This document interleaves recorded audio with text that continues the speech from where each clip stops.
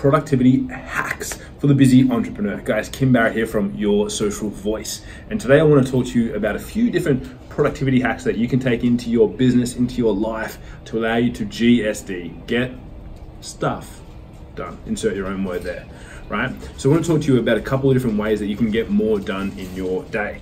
Why would you want to do that? Well, because you really want to ensure that the time that you are using in your day, you are focusing on not just being busy, but actually being effective and efficient, right? Which are two different things. So you want to make sure that what you are doing, you're getting the most out of your day. Now, I'm not saying that you have to hustle hard and do 24 hours a day of work, but if you're working 5 hours, make sure you get the most out of those 5 hours.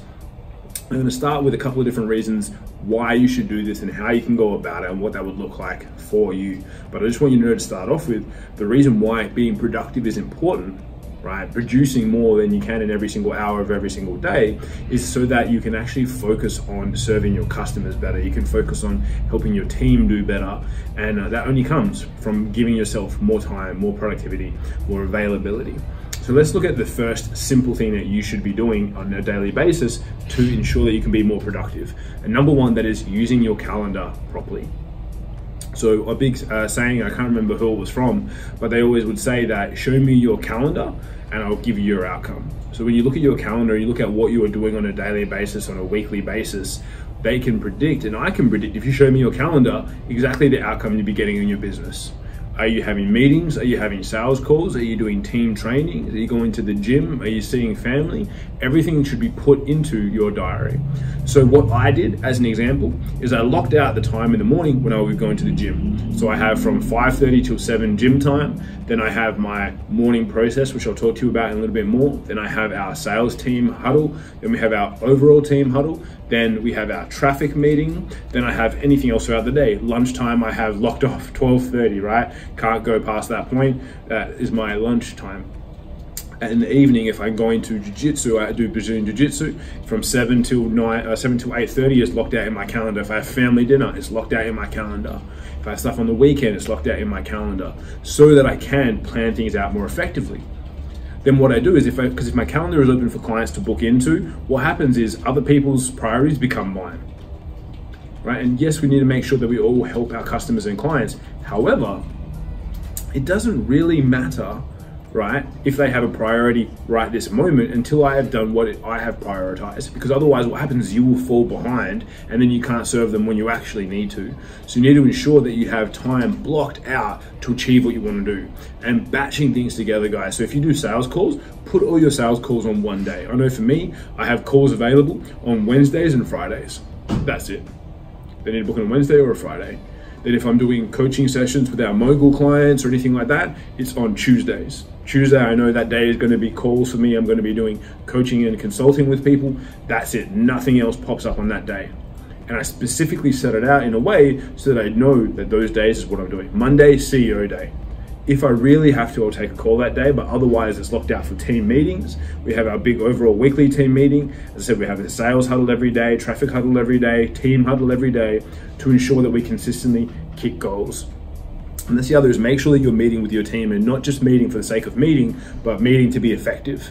So on our sales huddle, we need to have an outcome and an objective of what we're doing. On our sales huddle, it is to go through and look at what opportunities we have for today, identify any objections we've been having, and then role playing those. So we'll role play how we would overcome those objections, any problems we're having with the sales process. We would go through that and we'll role play that each and every single day, right? On our team huddle, we look at what we have on for the day, any help that we need, and then we look at as well what our capacity is out of 10.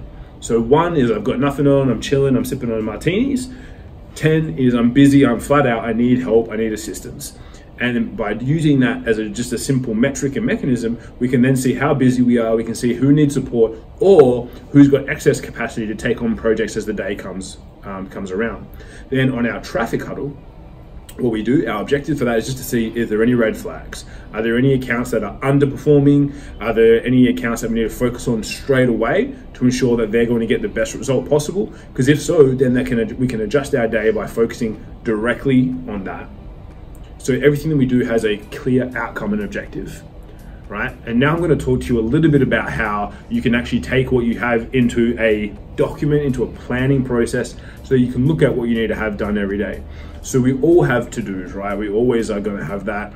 It's just a byproduct of being a busy person. There's going to be a to-do list for you. So the way that I like to separate it, and maybe Nidhi, if she's really good at editing, will make this into a nice little graphic for us. But I normally have a box at the top, I have a square box, and then I have lines underneath. So I just use a lined piece of paper with a box at the top. At the very top of the box, I'll put in my to-dos. So I need to, for example, meet with Alina on this. I need to meet with Christy on this. I need to finish my slides for Certified Ballers Live. I have my to-do list. Then underneath that, and I use it different, instead of just a dot, I'll use it as a little circle. So I can put a little tick on it after I'm done. I'll have call, such and such call, such and such call, such and such. Any calls or meetings I have will be there. And I tick them off as I go. Then from my calendar, I'll actually write out my day.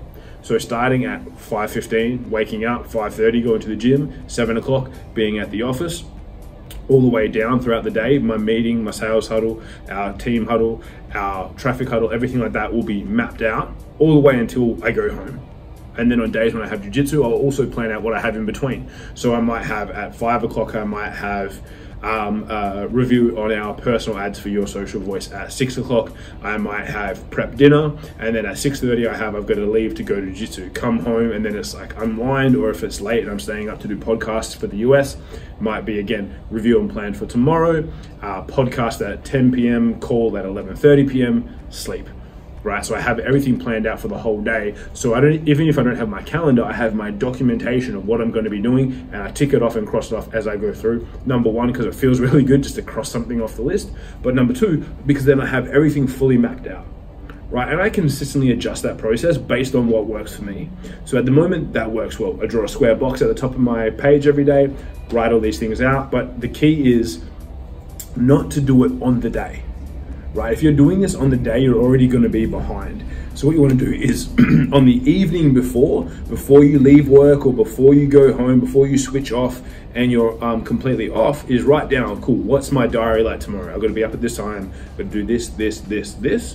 Because then as well, the decision's already made for you. When you wake up, you know what you're doing. I have these things, I have my to-do list, I have the calls I need to have done. And then when you get up the next day, it's very easy to be, cool, I'm on track, bang, and you're just crossing things off as you go. But you do it the night before, right? So when you get up in the morning, you're just not like, oh, what's on for today? You've already got your plan of attack.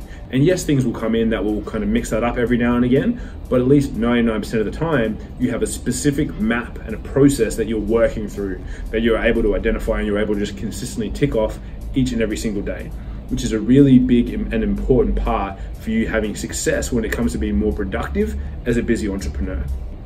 So if you do that, and every day you review it, at the end of the week, you review your week, right? On a Sunday, every Sunday I get up, I review what worked, what didn't work, what my lessons and what activities contributed to the biggest outcome this week. Just go through that process again, write it all down. I also will identify anything that's been sticking in my brain, right? Because if you have an idea and you're like, oh, cool, I want to do this really cool thing, and it's always in your mind, right? It's always going to be sitting there and you're like, oh, I've been meaning to do this thing. I've been meaning to do this thing. It's what we call the radar, right? So this is I got from a couple of guys called Taylor and Chris. They have a radar where it's like you put down anything that's been on your mind, you're like, that would be really cool to do. You just jot that down, and then it leaves you brain space then to focus on all the other things that you're doing, right? So if you do that, and you effectively look at it and you effectively understand that, and you put it to the side, then you can come back to it when you've got that brain space. You've got a little bit of time thinking, okay, let me go back and look at my radars. Great, here's something I can pull in, I can do this week. Right, so if we were just to do a quick recap on that, guys, is number one, use your calendar and book out times, right? Lock them out. Number two, meet with your team regularly and ensure that you have an objective and a purpose for the meeting. And number three is write down and plan out your days. Make sure that you're doing it the day before, not on the day before, so that you can get the best results possible. And guys, hopefully this has been helpful for you to be productive as a busy entrepreneur. If you liked it, give me a thumbs up. If you didn't like it, give me a thumbs down, but tell me why. Give me a little bit of reasoning as to why you didn't like it, and so I can make it better for you for next time. Or if you have any other ideas or you want to hear anything else from us, please let us know. If you want Nita to do a video on how to use and create really effective Facebook ad images, just drop that in a comment down below so that then Nita can do that next week for you guys. Otherwise, make sure that you subscribe so that you see these videos before anyone else Until next time, I'm Kim Barrett. Y'all have been awesome. Adios.